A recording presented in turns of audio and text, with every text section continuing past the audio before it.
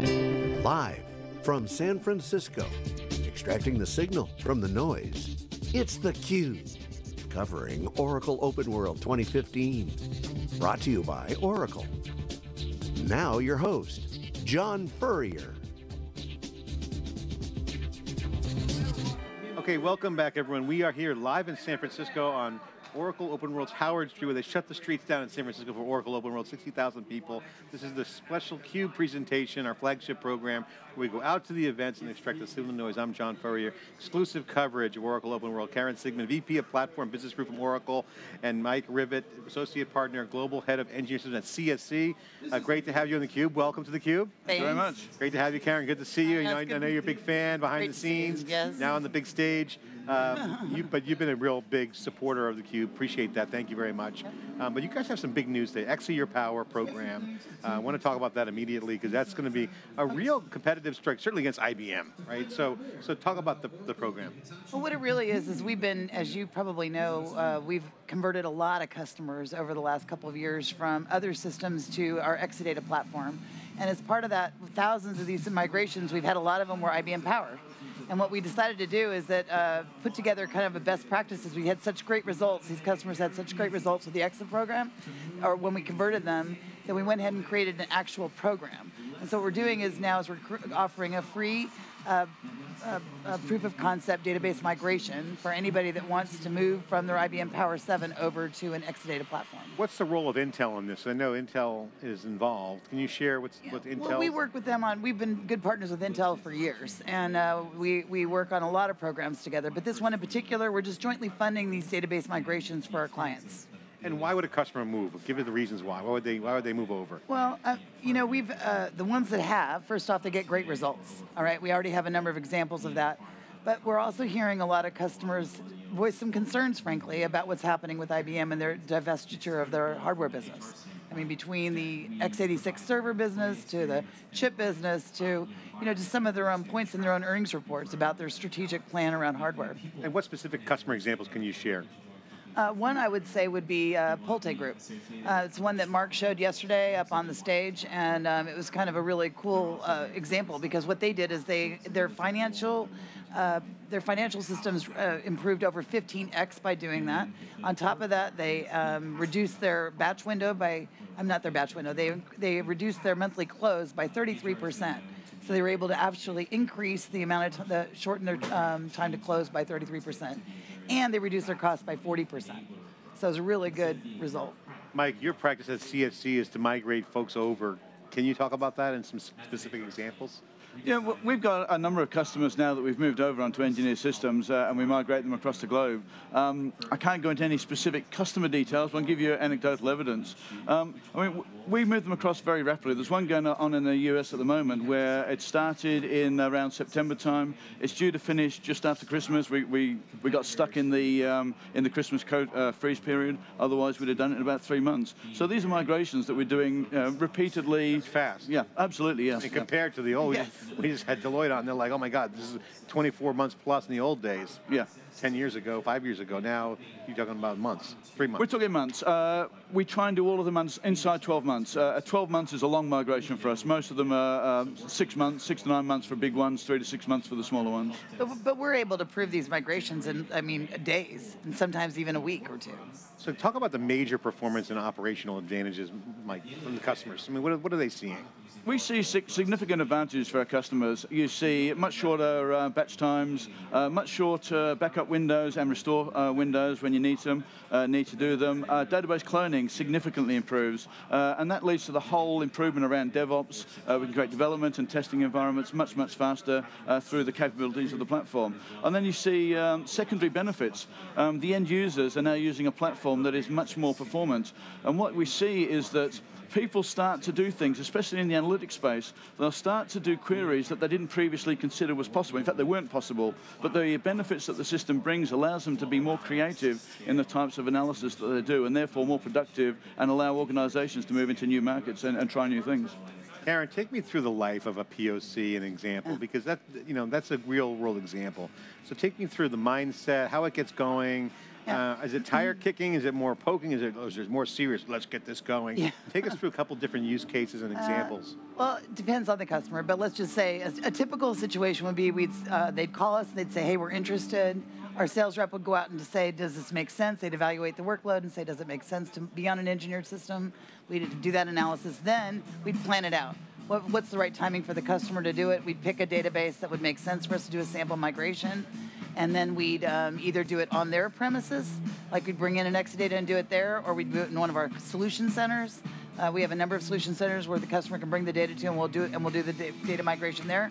Or one of our partners, like CSC, would actually go out and do that migration for the customer in their location or on the customer's prem. So then we'd do that very shortly, and then at the end of that, we do a report for the customer that says, look, you've gotten these kind of results exactly out of this database. It's already migrated. And we give them a full plan that says this is what it's going to take for you to migrate the rest. So they walk away with a real roadmap. So who qualifies? I mean, is it someone wakes up one morning and says, hey, I'm going to do migration, or is there some motivation and someone gets a fire lit under their butt, or is it more of a business mandate? And how does a customer know when it's a good time? Well, I think it's a couple things. One, they have to start, are they having issues? Are they looking to do an upgrade? Are they sitting on a Power 7 and trying to make a decision about what they're going to do next? Are they starting to have issues where they got to do a capacity increase in the environment they've got? I mean, there could be any number of compelling events that would drive a customer to decide it's the time to change. So interesting. I was at a CUBE coverage of IBM's event when they announced Power 8 and OPower and all these other things. It was also the same time they got out of the x86 business with Intel. Yeah. So I kind of find it ironic. This is kind of like coming together like that. So is that part of it? I mean, is this more alternative to Oracle? Was Cisco, Intel involved? I mean, how much is Intel involved? No, Intel's very... more of you guys tap them No, to come in? Intel's very involved. I mean, if you watch the Intel keynote here at OpenWorld, you see a lot of customers have a direct relationship with Intel, and they talk to their customers all the time. But no, this is really being driven more through the Oracle relationship with our customers. We're driving it. Intel is supporting us in the background, and we're out driving it together with the customers. What's the biggest thing you've learned with this program? What thing jumps out at you that you could that hits you right hard and says, okay, wow, this is working? Give us some examples. Well, I guess how quickly the results are. The fact that we have a backlog of customers already, and we haven't even launched the official program. And we literally, that's a good problem to have. It's not bad. How about the deployment side? You guys are partnering as well. I mean, you have customers. You guys are partnering with your customers. Engineered systems are pretty in demand. I mean, could you share some insight into, to the level of customer involvement with engineered systems, specifically this program, and just in general, this notion of engineered systems is really hot right now. Engineered systems is a concept that's certainly gathered momentum, and to be honest, I'll talk more about the vertically integrated system because that's a concept that everyone's really familiar with. It's something that everyone's talking about. It's the move from the build it yourself to the pre-built, and there's some really good reasons for doing that. It's organizations want to focus on the business that they do. They don't want to be SI shops. They don't want to spend all their time patching and maintaining systems. So an engineered system gives you all those benefits, but the Oracle one adds the engineering changes as well. So you get all the engineering enhancements as well, and that allows us to be much denser in our consolidation. So when we move databases onto an engineered system, the core count reduces significantly, the floor space count, so the environmental savings are enormous. And so there's any number of reasons why organizations are really keen to move onto these platforms. It's interesting, we've been doing theCUBE, it's our 6th Oracle OpenWorld. As you know, Karen, we do a lot of different events. 4 or 5 years ago when Dave and I were talking about purpose-built boxes, people were poo-pooing this whole engineered systems thing. You remember those days? It's like, oh, are you kidding me? No one's going to buy a box from Oracle. It's going to be vertically integrated. So, but if you look at that, I mean, they were wrong on that. We would say, hey, you know what? And our argument on theCUBE was, as Paul Moritz would say he was at VMworld. VMware at the time was, the world's shifting, and then where's the hardened top? No one really cares. As long as it works and there's choice. So versus the lock-in, which is everyone was like, oh, lock-in. No one wants to. But it turns out customers actually want a engineered system because they just want power functionality, but yet they want the openness. You guys see that dynamic? Yeah, I was going to say, I was just going to say, I think the one thing we see repeatedly is that so many customers have done do-it-yourself, build-your-own projects, and they've taken longer than they expected. They're out of budget. They don't meet the business requirements. They don't meet the SLAs. With the engineered systems, it's a product. It's not a project. Yeah. That's the difference. You can plug it in right away and get value out of it. That's right. Yeah. Well, and also the pressure from the customer, I'd like to get your thoughts on this, is that they're also building out in other areas. So they don't really want to waste time, doing stuff that's already been done. Yeah, and the market seems to be the issue. Well, the marketplace is changing so much over the last few years, and in fact, in the last 12 months, we're seeing fantastic acceleration in things getting to market. Organizations can no longer have the luxury to spend months building their own environments. They need to put something on the ground, turn it on, and have it available tomorrow. And it's the engineered systems that are allowing them to do that. We were talking with Amit earlier, Lavery, who's the Senior Vice President of the Cloud, and love having the product guys on because it's fun. We get to dive deep into the weeds. And Brian Gracely, Wikibon.com, was saying, hey, there's always conflict between agility and security. And that's always been at odds with each other because, hey, let's go fast, let's break stuff. Well, you don't break stuff, it's, as you know, security. But now with the engineered system, some of the things around this end-to-end stuff, it brings a whole other dimension. Oh, yeah. So can you comment on what you've learned and with this program and some of the customers you talked to around offering agility? At the same time, not breaking things. Well, I think that's, I think a couple things. One is, when you look at our Exadata platform, if a customer does take advantage of this program and migrate off of Power 7 over to an Exadata platform as an example, they have the option now to run that in the cloud. They have the option to run it on-prem. They can use one single pane of glass to manage both environments. So it's not just migrating it from one platform to another. It's migrating it from a platform to something that's going to have life across both the cloud and on premises. How about CSC? What do you guys see in this cloud? Because obviously you guys have evolving, this digital transformation's happening. Yeah. Just thoughts anecdotally on what the customer's mindset is right now. What is the current state of the customer? The current state of the customer, I've been presenting at a few events around here this week, and we're seeing a significant shift with customers wanting to move towards digital or to cloud, in fact. And what you find is, and as was said earlier on today in the keynote, was not everything's going to go to cloud. Some things are going to stay on-prem. So the challenge is, how do we span the two? Although Mark Hurd said 100% of test and dev is going to be that was test and dev, yeah. 2025. Yeah, but 20, still 20, long ways away. Yeah, and 20% was going to stay on-prem for production as well. So you've always got to do that stitching the two environments together. I would agree. Now one of the things that's really important here, and it's something that we've been working very closely with Oracle on, is how to bridge this hybrid. Because when you move to cloud, developing on a platform that's the same as what you're doing on-prem is really, really important. And some of the initiatives that have been announced this week are around the engineered systems available as platform as a service in the cloud. So this single pane of glass that allows us to move workloads seamlessly between public and private cloud is really important to our customers. That's where the hybrid actually. That's what the hybrid is. Yesterday we coined the term engineered clouds. If Oracle, you want to use that, feel free to contact my copyright attorney. We'll get this licensing fee in place. But no, that's what hybrid is. Hybrid is not a product. Can I use that? Yeah. Talk to my lawyer. No, seriously, engineered systems really takes us into the engineered cloud, right? Because hybrid isn't. There's no SKU. There's no hybrid product. It's an outcome of on-prem or private to public. Absolutely. And that in between. That's what Larry's basically putting out there. Yeah. You would agree with that? Absolutely. And not only that, we're seeing customers doing it. There's a major customer in the UK we're just doing some work with. And it started as a wholly and solely private cloud conversation. And this is Christmas time. And it's already moved into how can we accelerate the adoption of SaaS? And the way we're doing it is by being able to stitch the public and the private cloud together and using a common platform and a common framework. Right. So we're seeing a massive acceleration. And what's the motivation? Sean Price was on earlier. Great interview. New guy here on the block here at Oracle.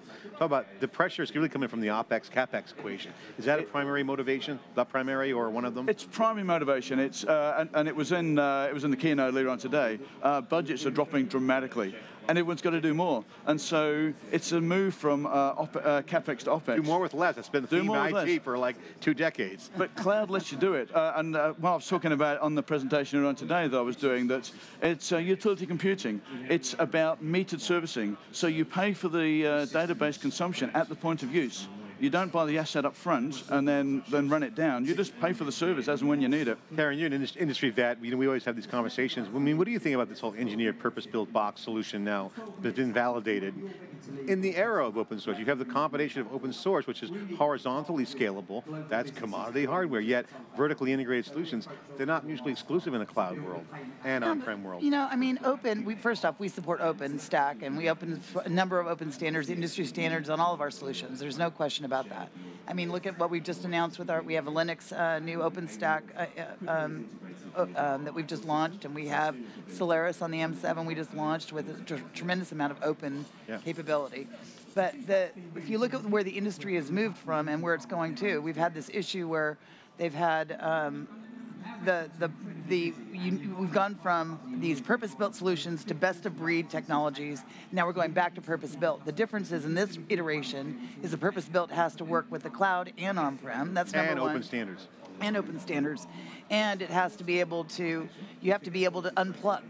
So one of the values of the way we've built our engineered systems is that while you get benefit from the full stack and the integration of everything in between, you can still go run it on something else if you choose. It's not like we're not locking you in. It's a huge advantage. It's also giving some more horsepower to the whole analytics business, which is really booming. And this is actually rises the tide, if you will, for analytics. Yeah, as an example, our big data appliance runs in on-prem or in the cloud, exactly the same solution, same opportunity. It's interesting. Dave Vellante and I were commenting at a Hadoop summit last year and then recently at Strata Hadoop at Hadoop World that you're finally seeing the cloud come into maturity from a client perspective, which has kind of like helped lift up the analytics market. It's been kind of a lull for about 2 years in the Hadoop ecosystem, certainly, and in analytics as the data warehouse market's shifting, because analytics needs power, right? And now with security and more cores and more everything else with M7 and whatnot, and superclusters, you got all that. So I got to ask you, Mike, because you're in the trenches, you're with the front lines. You're also a geek like all of us. We're all like geek buffs. We like to look under the hood of the cars, if you will, the engines of the systems. What is getting you excited right now? If you open the hood, the stuff that gets abstracted away from the customer, what's exciting you? That's a really good question. The rate of advancement is astonishing. There are things we can do today that we can only dream about yesterday. The chip design advances, the stuff they're putting down onto the silicon, the fact that the network advances. I mean, I was watching the Intel one about the memory advances. I mean, that's just a fascinating advance to be able to do that level of density. That's going to transform the industry again. And what is it, only 18 months away before that becomes actually available? I mean, if you think about it, back in the old days when we were growing up, when I was writing code, you had to write software to account for the lack of memory, and you used disk, which was abundant. Yeah. Now it's the other way around. You have more memory and less disk, or you have more memory. So it's a software paradigm shift. It is. On how to write code, right? I used to do bit stacking because you couldn't afford the use of an int to do a flag, so you used to bit offset to do your flags. So yes, I'm showing my age a bit there. We all know 64K, man, that was like making it all work. And But memory is just so abundant now, and you're just doing everything in memory. So disk is so old hat. My friend worked on the original Apple stuff. He's like, we would fight over bytes and Ks, just in the OS. But now we're talking about a lot of in-memory. What does that mean? Share some color, because a lot of you who aren't in the know, inside the ropes, if you will, what is that going to open up from an innovation standpoint, all the in-memory innovations, combined with the software on silicon? So what we're really seeing, and what customers are getting really excited about, is we're calling it data enrichment. You might think of it as a big data 2.0, if you like. But what we now have the ability to do is to move massive amounts of data into a single data source in memory and do data joins that were previously impossible to do. We can do analytics on data in memory that were previously, just because of network bandwidths and various other limitations, were impossible, took days or weeks. We can do in seconds what we used to do in weeks. And we had a pre-Throwback Thursday conversation with John Fowler about mainframes, and the thing that we were talking about is now, it's not just single-threaded apps. It's multi-thread over hundreds of cores. Yeah. In memory, I mean, it's pretty mind-blowing. It's absolutely mind-blowing, yeah. Yeah, and if you look at what we're doing with Exadata, for instance, and the thing that's really unique about it is the fact that we've got the database engineers also designing the hardware. Yeah. So when you think about the in-memory conversation you're talking about, it's the whole idea that we can take our Exadata platform based on Intel and actually integrate those two things together and build a platform for the clients. As we end the segment, Karen, I want you to share some of your personal insight around how powerful and how solid the momentum and traction with Exadata. I mean, it doesn't get a lot of fanfare. I mean, it does in the geek circles, but give us some anecdotal data around just how successful it's been. It's been kind of ridiculous. We have thousands of customers, all of the top financial institutions, you name the industry, and they're running Exadata. Anybody, I mean, more than I forget I don't have the exact numbers, but I think it's 70% of of all the major platforms out there run Oracle database. A lot of those customers are migrating over to an Exadata because they get the benefit of running that database. They're also re-architecting around Exadata. It's like a sports team. You build around your best player, right? I mean, you build your offense around kind of your best performer. That's right. And I've heard some medieval things that they were doing. Exadata, some of these banks in New York, I'm like, what, fiber channel? Wait a minute. You look at some of don't tell anyone. I'm like, okay. You look at some of the numbers. I mean, Exadata by itself brings huge benefits to our customers, but when you combine Exadata with the other purpose-built systems, customers see huge benefits. Guys, thanks so much for coming on theCUBE and sharing that awesome insight. Did you know we have podcasting now on theCUBE? Go to siliconangle.tv and check out our podcast. We have Women Wednesday feature, and also our guest of the week, decided by the crowd and our editors, gets a featured podcast. And of course, go check out all of our videos at crowdpages.co/OOW15. All the content from this event here in theCUBE and what's happening in the conversation is at that site. It's our new social cloud. Check it out. We'll be right back more here on Howard Street for more CUBE coverage after this short break.